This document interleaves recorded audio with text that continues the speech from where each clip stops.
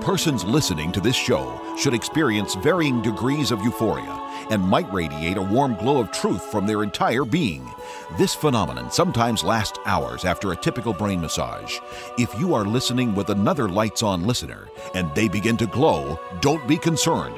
This is a phenomenon normally associated with Pastor Scheidbach's patented brain massage technique and merely means the truth has set them free. The devil beware. Pastor Scheidbach is on Hello, the air. I'm Dr. Scheidbach, pastor of the Lighthouse Baptist Church in Santa Maria, California, and your brain masseur. Get ready for your brain massage. The impeachment trial. Now, you might be getting tired of hearing about this, but let me assure you, there's some added commentary you need to listen to. The angle at which I'm going to approach this will surprise you, enlighten you, and I think it will motivate you. Illegal immigration is really a big problem, and it is very relevant to election 2020. Hope we'll get to that. Why do they hate Trump? Well, we've discussed that before. The obvious answers, he beat Hillary. He's a loose cannon they can't control. He's a threat to the globalist agenda. He's pro-America. He's exposing Democrat corruption. He's threatening the cabal of the Biden-Hillary crime families. He's exposing the ineptness of the Democrat Party overall, but over and above all of that, well, now we're beginning to get to the heart of Trump hatred. Wait for it, my friends. It is time for your brain massage. Truth served here, flavored with delectable wit, succulent sagacity, luscious logic. A gourmet meal for the mind. All right, let me weigh in on the impeachment trial. I posted a link to Levin's excellent opening statement to the Senate on my Facebook page, and you really ought to listen to the entire monologue. Levin is an expert on the Constitution, and he knows history. And he lays out the case for Trump powerfully. I intend to borrow from some of his insights today, but of course, I'll deepen the insight, because after all, I'm the brain masseur. All right, but really, I thought about taking Schiff's statement and just picking it apart, which would be a lot of fun and really not very hard to do. But my friend, as I worked through that, frankly, it just began to get boring. That guy is boring. A few general observations will suffice. First, he arrogates to himself something like omniscience, right? He knows Trump's mind. He knows his heart. He knows what his motivations were. Trump didn't do anything he can point to, but he knows why he made that call. He knows what, you see what I mean? He offers his interpretation of Trump's behaviors as if his interpretations are evidence. But not once does he offer anything remotely resembling actionable evidence or proof. At least in the Declaration of Independence, you know, when the framers put forth their denunciations of King George, well, they followed this with documented evidence of wrongdoing. They pointed to specific deeds that he did that supported the allegations. Well, this did not happen with Old Shifty. Not one specific incidence of wrongdoing was presented that is supportable by anything other than his opinion or his interpretation of this, that, and the other. Nothing that a court would call evidence. Better, I should say, nothing that any reasonable person would call evidence. Do you want proof that the Democrats presented a case to the Senate that is not supported by proof? Well, they're clamoring for the Senate to go get the proof. Yeah, they're calling for the Senate to call up witnesses that they never called. And they're tasking the Senate with the work of investigating their allegations. They think the Congress is like a grand jury that approves an indictment, and that the Senate is the court where the case is tried. That's just not how the framers set up the impeachment process. I mean, it's more like the case for impeachment is built in the Congress, and then the Senate rules on it.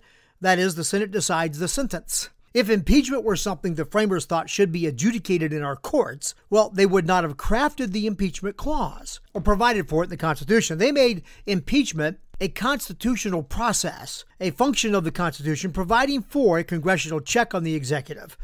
But at the same time, knowing how politics work, the framers wisely provided certain protections to the executive against being harassed interminably by a partisan Congress bent on impeding an unpopular rival to their party in the execution of his executive responsibilities.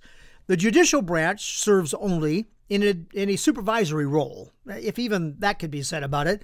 The Chief Justice manages the proceedings, you could say. But he has no vote in the sentencing and nothing more than a polite recognition of his expertise when called for. So essentially, impeachment is left to Congress. The House of Representatives impeaches, and the Senate acts on the impeachment. It's not a court of law. And isn't that what the Democrats kept arguing when they made decisions like refusing to allow Republicans to call witnesses of their own choosing, arrogantly presuming to justify calling their own witnesses only, and then refusing to allow Republicans to cross-examine these witnesses without constant interruption and all kinds of rules to govern it? The Democrats said, well, yes, this would never be allowed in a courtroom, of course, but this is not a courtroom. I'm not kidding, my friend. That was their argument. Well, how about following the rules of the Constitution then? How about adhering to the standard for impeachment that's supposed to be treason, bribery, or other high crimes and misdemeanors? Other high crimes and misdemeanors of that kind. The precedent for high crime apparently does not include specific crimes like lying under oath. Oh, at least that's what the Senate hearing the trial of Clinton decided. They said his crimes did not reach the level of high crimes and misdemeanors justifying a removal from office. 11 felony counts against Clinton, and this did not attain to the level of an impeachable offense, according to that Senate. So the Senate then censured the president for lying under oath, and afterwards the bar removed Clinton's license to practice law, but beyond that, nothing. So if precedent matters, my friends, Trump deserves to be acquitted with prejudice against the charges that were laid against him, and censure against the Congress. But, okay, how about just general rules of decorum? How about just, the tip of the hat to honor, to fairness, to openness, to transparency? Should the Democrat Party control Congress at least be answerable to these honest expectations of the public they serve? Well, I think so, and you should keep this in mind.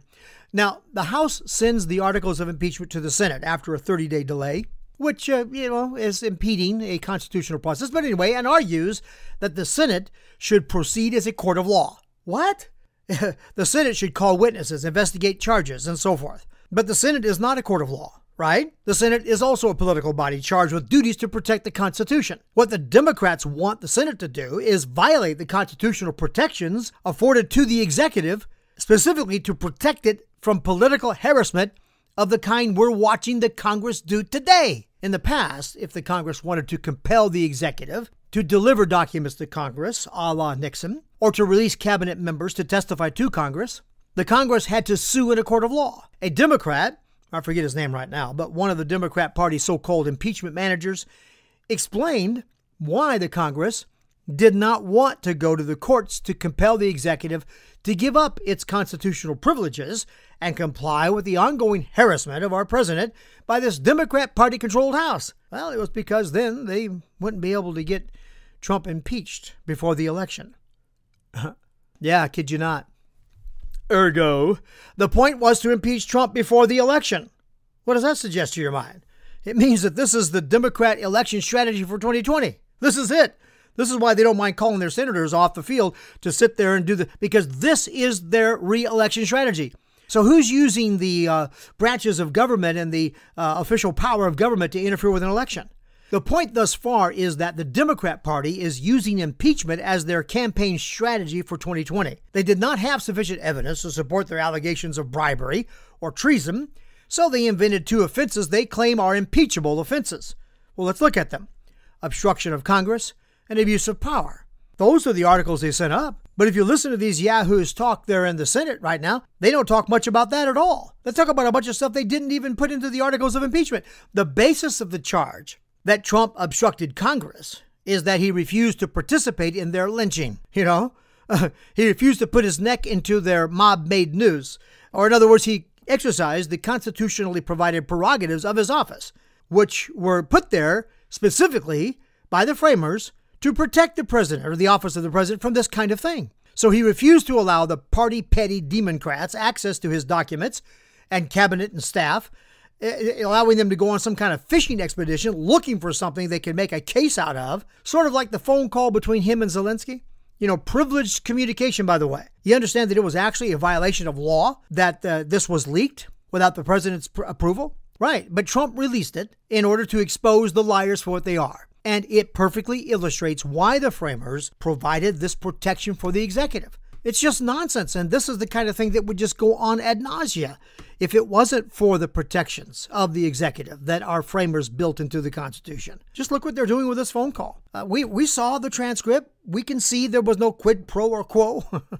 But the wicked demon-controlled Democrats want to have their closed-door sessions, leaking out only what they want to the public to shape the narrative. And then if demanded by the Republicans to produce the full transcripts of those proceedings behind closed doors, those secret hearings, they claim congressional privilege. So you see, when it comes to politics, a partisan cares nothing for fairness, honesty, or transparency. Nothing matters but one thing: gain and keep power for their party, punish their opponents, period. So when you hear these liars try to morph the charge from obstruction of Congress to obstruction of justice, you've noticed that from time to time, you need to immediately correct that lie. You need to jump on that and correct them immediately. Trump is not charged with obstructing justice. He is accused of exercising his constitutional powers of the executive office to protect the presidency from harassment by a partisan attack from Congress. And it works. You know, in many ways, what you're watching is how well our Constitution was crafted, how well it works at times like these to protect us from coups, to protect us from partisan politicians who care nothing at all for the Constitution, but would trample all over it to get and keep power over our government and to punish their political opponents. Remember, the violent take power by force. They take it. If you refuse to give it to them, they use force, either the force of party politics or, if necessary, the force of arms. They will take power by violence. That's why they call for violence. Waters, remember, screeching about getting in our faces and shouting us down and telling us that we don't belong in their world. Yeah. I mean, it's theirs, you see, and we have no say. That's their way. They are violent people. It's in their soul to be violent and to use violence to advance their agenda. And like the wicked flee when none pursue, they're always looking over their shoulder, afraid we're going to come at them with violence, when that's completely unfounded. They're the ones who have violence in their hearts. It's why they love abortion. It's a violent way to advance their agenda or to solve the problem they're trying to address. It's why one of Bernie's campaign workers recently was exposed calling for violence, warning if Bernie does not win, there's going to be violence. It's why they threaten violence if Trump is reelected. They are violent people. Keep that in mind. They want to intimidate you by threats of violence. There's another kind of violence, the violence of maliciously twisting the words of another in a malevolent way, the violence of misrepresenting what Trump actually said, for example, in that phone call. Remember Schiff mischaracterizing that conversation in a wicked effort to plant an evil version of the conversation in the congressional record and in the minds of those hearing him? The man is a devil. He has the look of a demon-possessed man. Anyway, I'm sure you see it. Surely the Congress has the power to impeach and requires only a simple majority to do so. I mean, it can impeach on the balance of one vote. But the Senate has the power to rule on the impeachment. Its responsibility is to evaluate the case set before it by the Congress. And there is no case. There is no obstruction. Congress does not have the right to demand the executive participate in their witch hunts. The second charge, abuse of power, is ambiguous. Anyone who does not like what someone in power does can allege abuse of power. Levin outlined several actions by past presidents that virtually any reasonable mind would agree constitutes abuse of power. Policy disagreements and decisions about firing certain staff or ambassadors, these are privileges of the office, and exercising the prerogatives of office does not constitute an abuse of power. You know, George Mason and James Madison are two of my favorite founders, and they actually had a disagreement on this issue. Mason wanted to include maladministration as an impeachable offense. Well, Madison immediately saw the danger of using such a broad, ambiguous term, and he said such a standard would make the president serve at the pleasure of the Senate. He was right. And so the idea was rejected. Otherwise, any political party that did not like the way the president conducted or executed the duties of his office could charge maladministration. The proof would be only their opinion that he did so. Our present Congress does not subordinate itself to the law of our land. They care only for he who has the rule makes the laws. If anyone in this debacle is acting as if they are above the law, it's the Democrats. They manipulate the law. They use the rules. They capitalize on every loophole they can find, or they create loopholes when they can. They maneuver just like devils do under the law of God. And I hope I have time to go into that. But for now, I must take a short break. I'll be right back. The battle for America is on. Jesus sent his Spirit into the world, and the Bible says, where the Spirit of the Lord is, there is liberty. Satan is the spirit of Antichrist, the end-time tyrant that will rule the world with death. America is divided between those who follow the spirit of liberty and those who follow the spirit of tyranny. The spirit of Jesus Christ or the spirit of Antichrist? Which will it be? Election 2020 will decide whether America continues as one nation under God or falls fully into the power of the spirit of tyranny. The devil beware. Pastor Scheidbach is on Hello, the air. welcome back. I'm Dr. Scheidbach, pastor at the Lighthouse Baptist Church, your brain masseur, and Paul Revere's lantern lighter, lighting the lamps of the church belfry arch, signaling the enemy is on the march, an enemy that would steal from us our liberties. All right, so I try to lay it out for you. Okay, just a little bit of recap. Now, we understand that Congress has the power to impeach, and the Senate sits as a kind of jury over the case. The case is made by the Congress. The jury decides guilty or not guilty. And that's actually the role of the Senate. It's not the role of the Senate to retry the case. All right. Anyway, the Senate decided they would not compel the executive to release privileged records or attempt to compel the president to release cabinet or staff to testify. Good for them. But mind you, it's only because the Senate is under the control of Republicans who think like the framers did about these things that we have any protection at all. Please understand that. Now look, the Senate will hear the case Congress is proposing, and they will hear the rebuttal from the president's supporters and his lawyers, and then they'll rule on the articles. And that's what's going on. And the prosecution has had the floor, and now the defense is beginning to make their case. And as the defense makes its case, you'll notice that the MSM try to spin it every way they can to downplay the defense. It's sickening what's going on. So what can we expect? Well, we can expect that when the defense against these baseless charges is heard in full, the Democrats are going to scream, cover up. They're already starting to do that. They protest the loudest when accusing others of doing what they're doing. This whole thing is a cover-up, all right. It's an effort on the part of the Democrats to cover for the crime boss, Biden, Clinton, and Obama. Soon we're going to hear that the Republicans in the Senate are obstructing Congress. Yeah, watch for it. They're going to argue that, it's the right of the Congress to impeach, and so therefore it's incumbent upon the Senate to convict. It's wrong for the Senate, controlled by the partisan politics, to obstruct them by denying conviction. They're going to blame partisanship on the other side. It's just amazing. They're going to argue that the Senate acted purely as partisans, that they did it only to protect Trump. They're going to accuse the Senate of attempting to control the outcome of the 2020 election. You expect all of this. You watch. These people are truly that crazy, or should I say that demonic. Nevertheless, you can expect the Senate to do the reasonable thing and acquit Trump, and then for the Congress to initiate yet another impeachment inquiry. They've already signaled this. They're talking about new evidence that has supposedly surfaced, and one of their big mouths has already told us what to expect. Waters declared that Congress will impeach Trump again. Listen, the Congress has done not one single thing except to harass the president continually with false allegations, lies, based on their resentment that he beat Hillary and fear that if he's not gotten out of office, he's going to uncover the whole Democrat cabal that's been milking the American people for billions in graft and payola and siphoning off hundreds of millions in deal-making with foreign governments.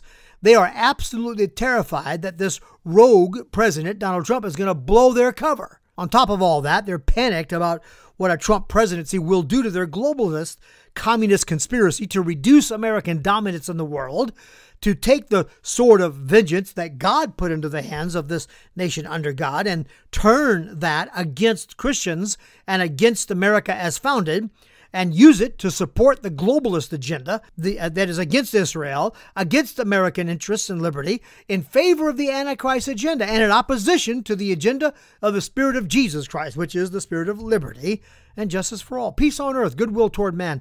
That's the agenda of Christ. Allow me to use the next few minutes to pierce the darkness, to shine some light of truth on what's going on in America right now, staged before us in this effort of the House to get rid of Trump. When Schiff began his statement with a quote from Alexander Hamilton, in which that fine patriot expressed concern that, quote, a man unprincipled in private life, desperate in his fortune, bold in his temper, possessed of considerable talents, having the advantage of military habits, despotic in his ordinary demeanor, known to have scoffed in private at the principles of liberty, when such a man is seen to mount the hobby horse of popularity, to join in the cry of danger to liberty, to take every opportunity of embarrassing the general government and bringing it under suspicion, to flatter and fall in with all the nonsense of the zealots of the day, it may justly be suspected that his object is to throw things into confusion, that he may ride the storm and direct the whirlwind, end quote. Anyone knowledgeable of Obama's legacy would think that he was describing Obama. But Schiff knows that Trump's unusual manners befuddle the gentry. He scorns the snobs. Trump shows open disdain for the aristos. He talks like the common man. He walks among the real soldiers of American enterprise. The people, the real people who make America work. The working class adore him. The little people. He's one of us.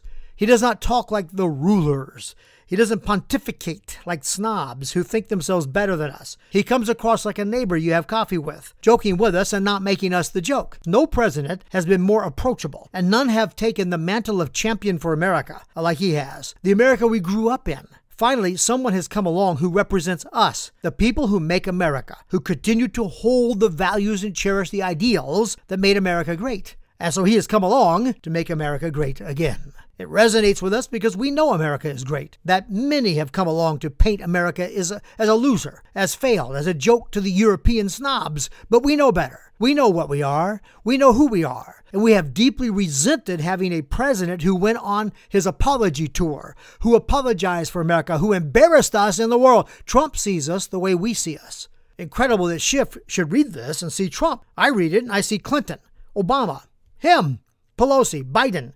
Crime boss Biden. They need Biden in office like they needed Clinton there to protect the corruption cabal, to keep the money flowing into the coffers of America's enemies, to keep the Antichrist agenda funded and moving forward toward the goal of reducing America to a third-rate dictatorship. Who has scoffed in private at the principles of liberty? Certainly not Trump. Obama has. Clinton has. Schiff has. Schiff is himself a mockery of the principles of liberty. He has trampled upon virtually every American ideal of justice and judgment and equity. Guilty until proven innocent. No allowance for a defense. Wickedly distorting the statements of the target of his vendetta against justice and against the people that voted for the opponent of the candidate he preferred. Schiff was describing himself. And that's the way it is with these people today. They are guilty for every charge they have fabricated against Trump. So what is this all about? Well, like I said, of course, there are the obvious answers. He beat Hillary, and this deprived Shifty of his dream job in Hillary's administration. Trump is a loose cannon, and the arrogant government aristos can't control him. He is upsetting the apple cart of the status quo. He's pro-America. He's exposing Democrat corruption. He's threatening the cabal of the Biden-Hillary crime families. He's threatening to drain the swamp, and,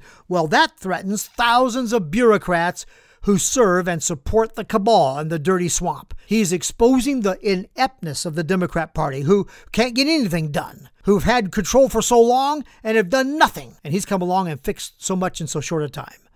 The party who, for example, have done nothing in this Congress except to impeach a president, and they did a bad job of that. And a president, by the way, who's done more for our economy and liberty than any president in recent history. But over and above all that, he's the Christian's champion. He's leading the charge against those that rage.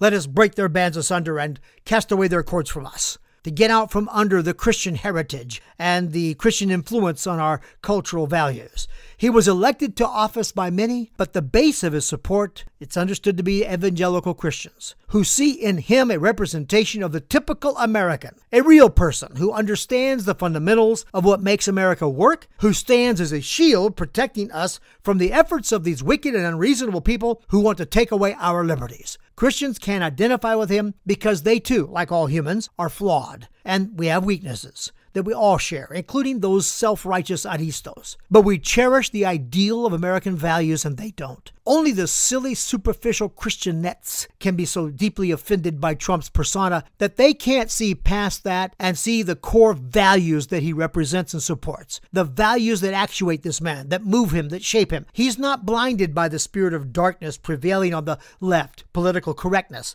the nonsense of gender confusion, the darkness of abortion. Anyone who can know what abortion is and support it today is a dark soul indeed. There is no longer any pretense about fetus or blob of tissue. They will murder a full-term baby and then fist bump and high five and say, "Been there, done that, got the t-shirt." The evil of such hearts is the evil of Auschwitz. It's the darkness of Nazi Germany reprised. It's the same spirit that would rationalize re-education camps to indoctrinate Christians against Christ the King. And that would kill those who refuse to be so indoctrinated. I tell you, it is the spirit of Antichrist raging against the Spirit of Jesus Christ in our country today. Characteristics of those motivated, controlled, and influenced by the spirit of Antichrist are easy to see. Satan loves to shed the innocent blood of infants, doesn't he? He had old Moloch receiving the babies of the heathen into its arms to burn them to death. That's his thing, man. Remember Herod, who sent the soldiers to Ramah to murder all babies 2 years and under. That's their thing, you see. Watch for this crowd to begin calling for a parent's right to murder their children even after they're born. Oh, wait, that's already happening. Northam, the adversary of our Second Amendment, said this in answer to a question about a very controversial abortion bill being presented then in Virginia that lost, thank God. Quote, "If a mother is in labor, I can tell you exactly what would happen," in parentheses, if that bill had been passed. And he goes on, "The infant would be delivered. The infant would be kept comfortable. The infant would be resuscitated if that's what the mother and family desired. And then a discussion would ensue between the physicians and the mother. So I think this was really blown out of proportion." And quote, really? It's out of proportion, all right. It's outside anything like the bounds of decency or a basic regard for human life. Protection for the most vulnerable humans. Such people rage against biblical Christians. Such people have an innate hatred of biblical Christians. They squirm in our light and are agitated by our salt. The resentment of these people against us cannot be accounted for by reason. It's irrational to want to allow for the murder of babies. It's unnatural. It's counter to the most basic of human instincts. Only one thing can account for it. Another characteristic of the Antichrist spirit is suspicion against anyone having power to protect themselves. Yeah, they don't trust you with guns. Only the government can have them. Typical Antichrist doctrine is 180 degrees out of phase with Jesus' trust of his disciples and his instruction that they should get a sword. And we know that was not for advancing the kingdom of God on earth. That was made very clear. It was for self-protection in a hostile world where the violent take by force the liberties God ordained to every person created in his image. It was for defense, not for aggression. They do not trust anyone with a gun except themselves. Every society governed by the spirit of Antichrist does not want the people to bear arms. Check it out. Every place where Christianity is hated, they want to kill babies, and they want to deprive the citizenry from having arms for self-protection. Government control over every aspect of your personal life. Yeah, that's a sure marker of the Antichrist spirit. Jesus' spirit is all about liberty. It's about trusting citizens with making their own decisions about what they believe and how best to pursue their own happiness. The Antichrist spirit sees anyone who resists the government telling them what to believe and how to pursue their own happiness as a threat to their control. Christian nations grant freedom that the Antichrist spirit attempts to turn against us. But when they cross the line and begin encroaching on our liberties, on our freedoms, well, that's when we say, thus far and no farther. Globalism is another characteristic of the Antichrist agenda. The Antichrist spirit is always working to unite the world under a single head of power that will control all the assets of the planet as tyrants. Well, I've run out of time. I can show you from the Bible that these things and some others are characteristic of the spirit of Antichrist, and it's amazing. We live in a day when every characteristic of the spirit of Antichrist is embodied in the Democrat Party. You want to know why they hate Trump so much? His policies reflect those of the Spirit of Jesus Christ. He acknowledges God and Christ and any self-righteous Christianette from Christianity Today who pretends he is sufficiently righteous to cast stones at what by all accounts as a growing Christian is disgusting to grace, and it's full of the sort of pride that God resists. Trump governs according to the principles of liberty as conceived by our founders and set up on the foundation of our Christian faith. And that's why they rage and scream and cut themselves and stab themselves and go stark raving mad. The devils in them hate the Spirit of Christ in us. Yeah. And that spirit is encouraged and strengthened in the land under the leadership of this president. So there. So I'm out of time. I've lit the lamps in the church belfry arch. Now you let me know you see they're on. Call 1-805-314-2114. Leave a message. Lights on if you agree, lights off if you don't. Email me by going to our website, BrainMassage.net. That's BrainMassage.net. Find the contact button. Send me an email. God bless you. God bless America. And I'll see you in church.